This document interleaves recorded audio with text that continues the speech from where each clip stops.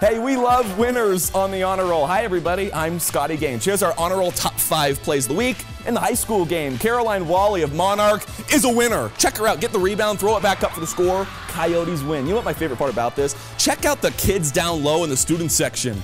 They're loving it. You see, stuff like this and stuff like that is why high school sports are so much fun. Hey, number 4, Brendan Young of Erie is really fast. Look at him go. Get down, Brendan. You see, I have no idea what to call that move, but I call it awesome, and it's good enough for an Honor Roll top play of the week. Hey, number 3, Green Mountain's Oliver Sears is a star. Follow the circle. Not 1 time, but 2 times. She goes behind the back. Of course, she finishes it with a score. A stud like that. Let's go, Oliver. Number 2, Taryn Kravig of University is calling game. Tie ball game. She gets the layup to go up 2 points, but the opponent still has time to come back, right? Wrong. She gets the steal, throws it up.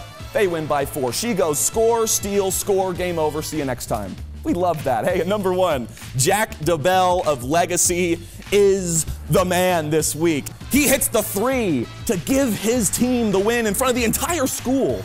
Come on now. They storm the court. You gotta love that. Hey, you can see more fun stuff like this on the 9 News Prep Rally this weekend. Send in your highlights, sports@9news.com, and you can vote for your favorite play on 9news.com/HSS. I'm Scotty Gaines. We'll see you on the Prep Rally.